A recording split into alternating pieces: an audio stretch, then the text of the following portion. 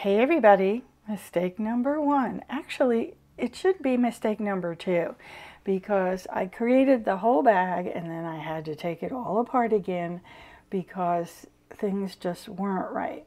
When I looked at how this looked on the bag, it was sitting wrong, and I noticed that it was actually the original way I put it together. So I'm taking the whole bag apart and trying from the beginning.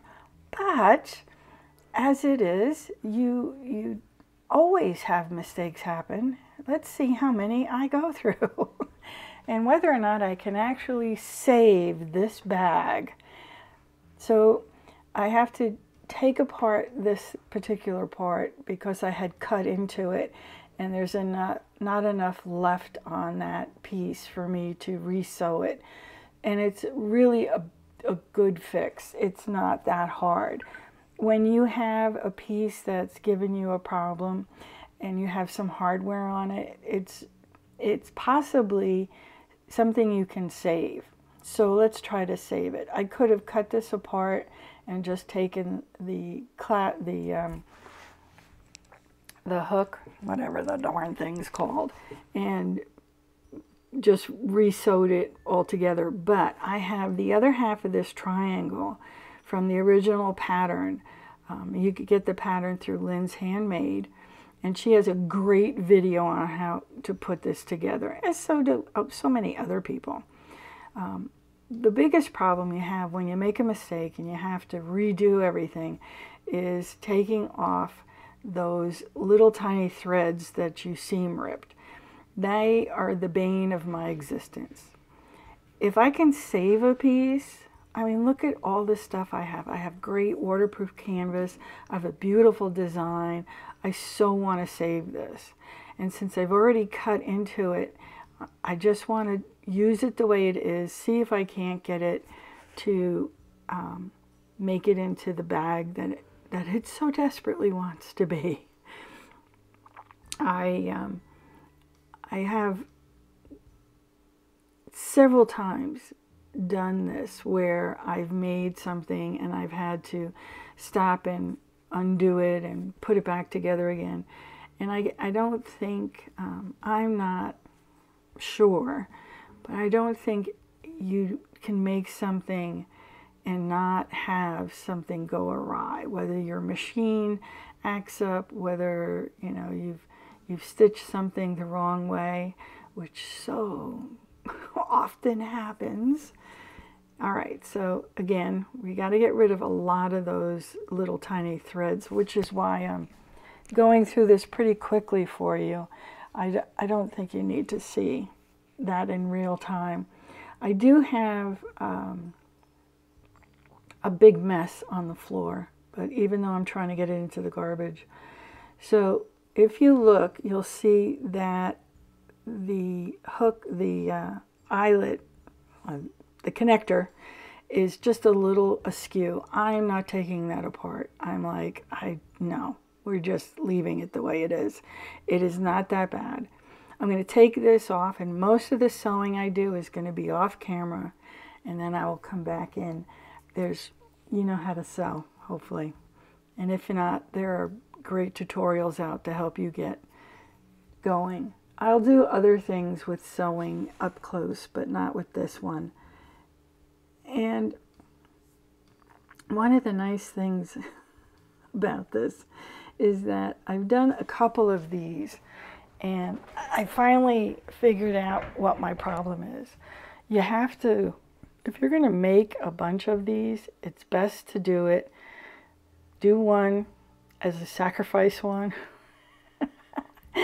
And then you get all the kinks out and you know what you got to do and you go and do the next one. I find that if I leave this for a while and then I come back to it, I end up making a ton of mistakes. And I had my machines were down, they were broken, and then I had to get an appointment. Can you believe it? I had to get an appointment to get my machine serviced, both my embroidery machine and my sewing machine. The nice thing, however, was that I actually upgraded my normal domestic machine to a sort of like a next level, and I'll do a close-up on that one later. But right now we're talking about fixing the first of many mistakes. Now, like I said, the original mistake goes back before the video started. Now I'm just opening this up and looking for the connection. Did I catch everything right? Does it look right? Is there any mistakes? And I find that I have to do that now because I don't think I could take this apart again. It will wreck my brain.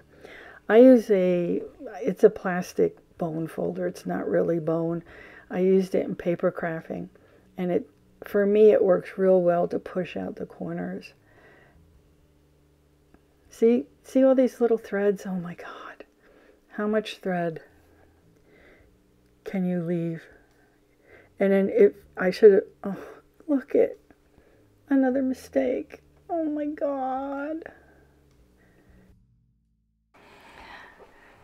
Okay, so even though we had these issues, we pluck along. Look, more thread.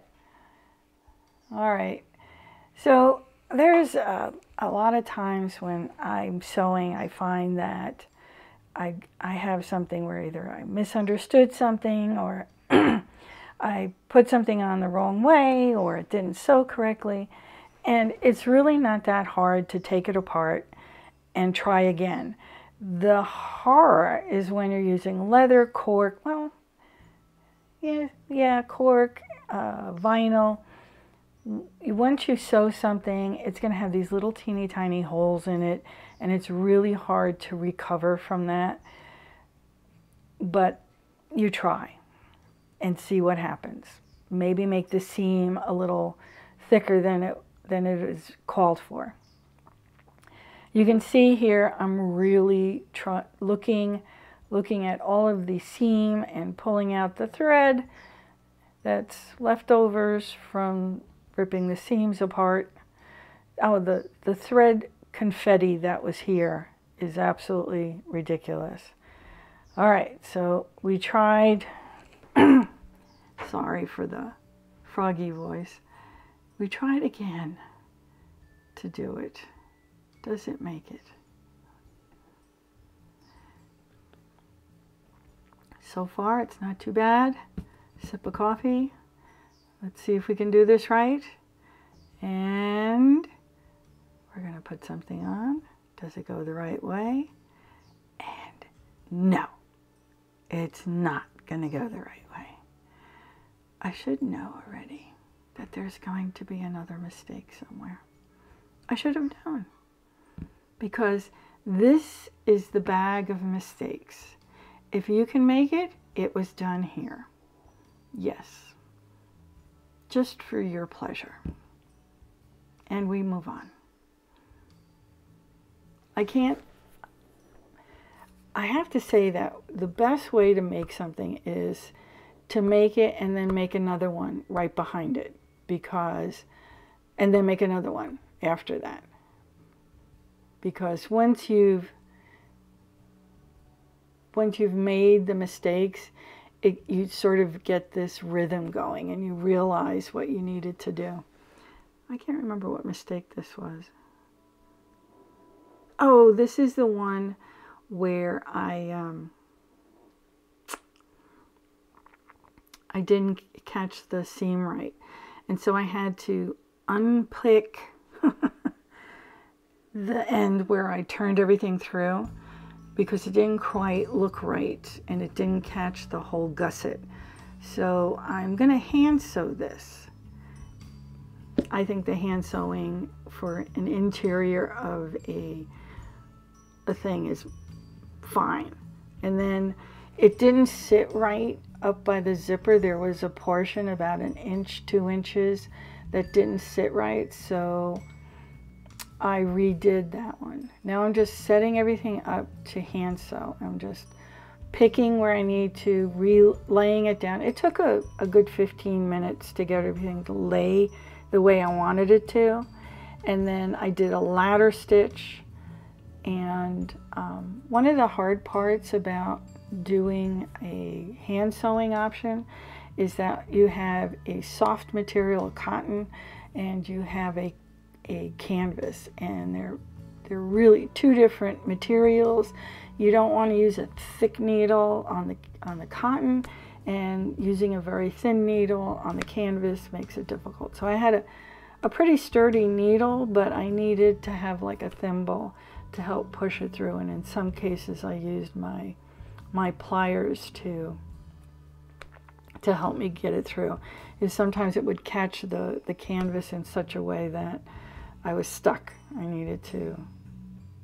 It's tedious, but it's the best option rather than trying to turn the whole thing over again, restitch it, turn it back, and see if you got it. At least this way, sorry for the thing not working out right. This way you can get it the way you want it, and it's already done. It looks nice. You don't have to pull it through again. You don't have to birth it again. This particular purse you have to birth twice.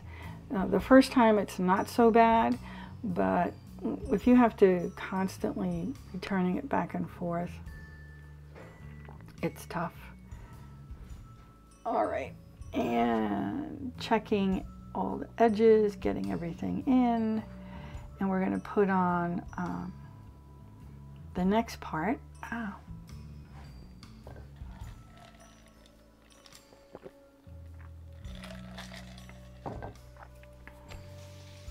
Getting rid of all of those threads is really the bane of my existence. I don't mind having to redo something, but getting rid of the threads. Because if you have a thread sticking through one of your seams, people are going to just think that it's coming apart. And you don't want that. It's a bad look. So better to have it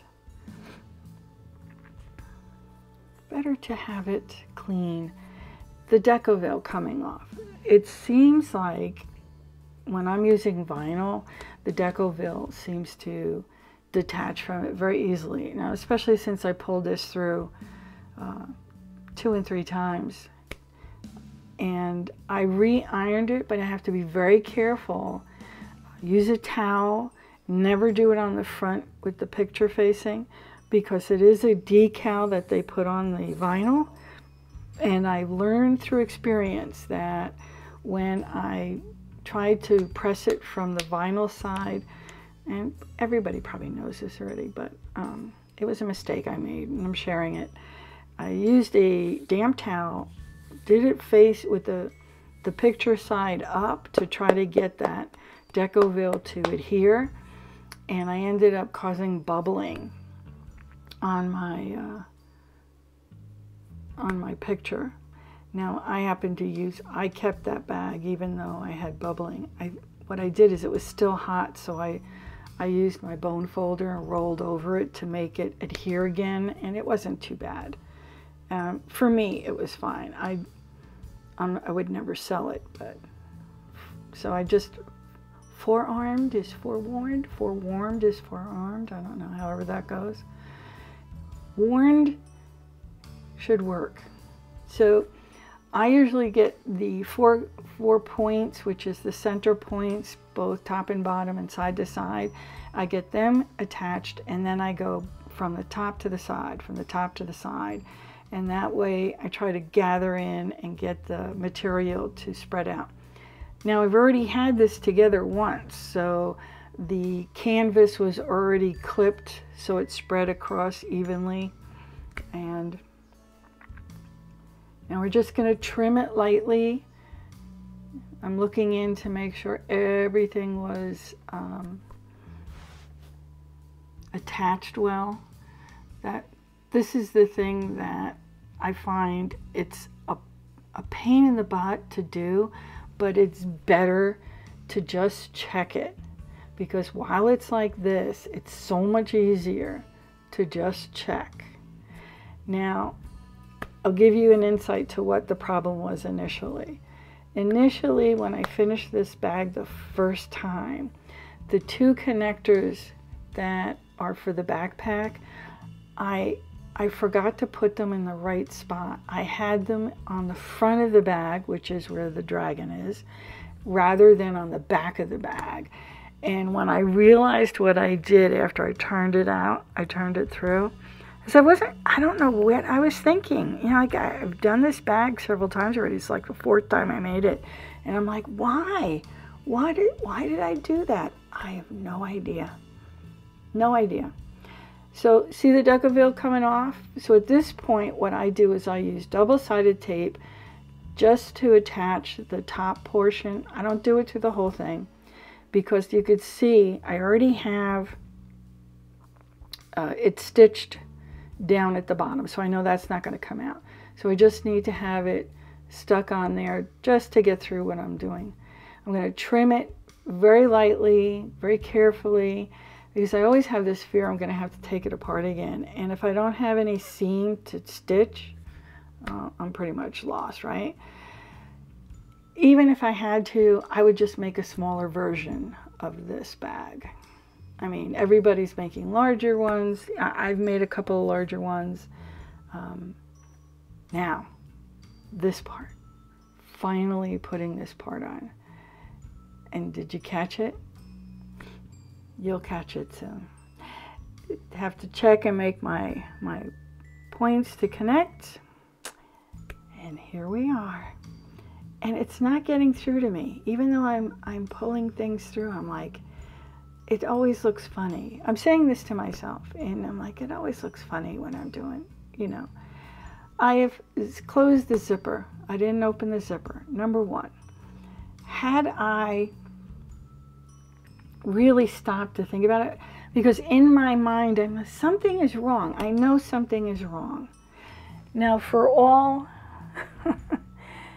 just not an excuse, but they were working at the house. They were, and people were in and out, and there was noise, and it sort of concerned me when some of the people were like, outside. So, yeah, I gotta pick this one off again. Mistake 5,492. And what I'll say is, when I have to seam rip something apart, it really doesn't bother me all that much, because it is kind of zenning, except for this one, because I am so frustrated, and I cut the lining.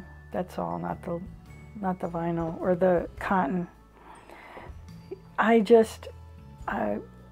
sometimes will take my piece. Oh, mistake number 4,000. Here we go. I didn't check to make sure my pocket was out of the way. So I picked that off, and then I re-sewed the outside. Because we're closer now. It is looking somewhat like the way it's supposed to. The zipper is open because I had opened it with the last one. And yes, guess what? This is what it's supposed to look like when I turn it through. Thank you. Oh my goodness. What an ordeal doing this one pocket. And these are easy to do. May I just say that much?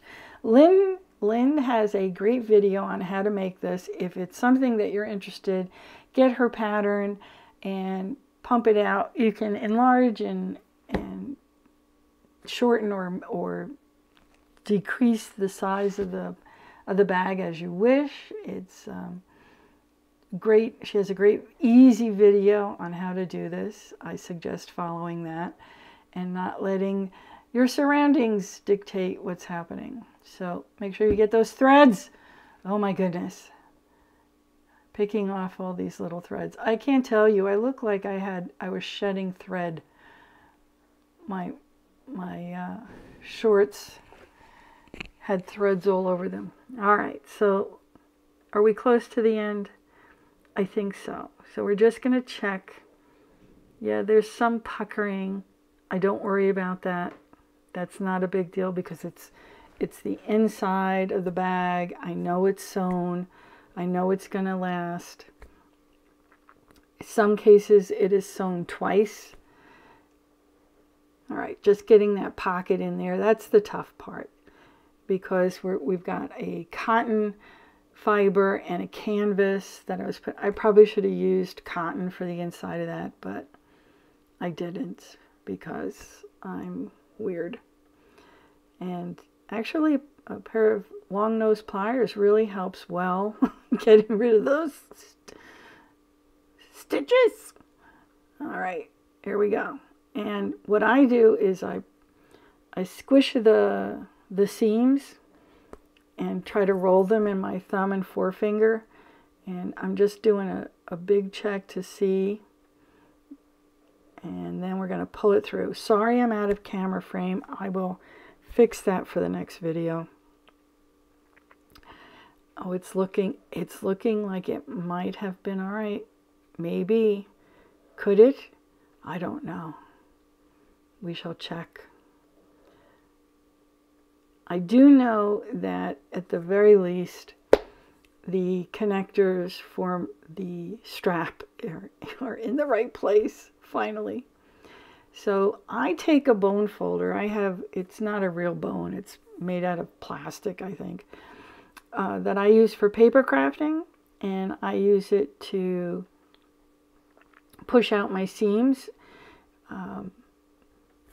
especially in a bag like this, because it has that well-rounded edge and it has a pointy edge, but not so pointy it would push through and cause a hole. I mean, it might, if you're really that problematic about putting stuff there. And I push out, I use the left hand, my pointer and my thumb to hold the seam, and then I push from the inside. I push that out, and that's the one spot. Oop, more thread. Just to get it to sit right, and then I just roll the seams, get it to go, and then I use my thumb and my pointer, and I roll the seams in between my fingers to get them to come together. Now, it usually, after a few days of doing this, you know, they start to sit right. They have to get used to their new position now. They're like, oh my God, what did you do to me? And then they'll just kind of make. I have my other purse that I made, and they're sort of relaxed. You live with it a little bit, and they kind of, the fiber seems to, I don't know, mold into what you've sewn it into. Yes, the back of the canvas looks like it needs a pressing. I don't worry about that right now. What I want to do is make sure the seams are right. Nothing's going to come apart on me. I'm grateful for the fact that if you've lasted this long, thank you so very much. And one of the things I'm trying to do is reach 1,000. I'm not quite there yet. I have a couple of hundred to go.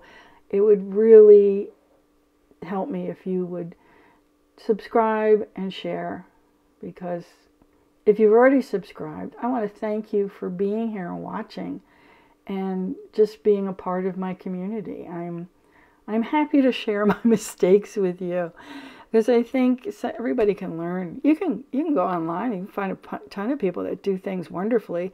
They have a whole production crew and everything. You only got me, and I'm learning as I'm going.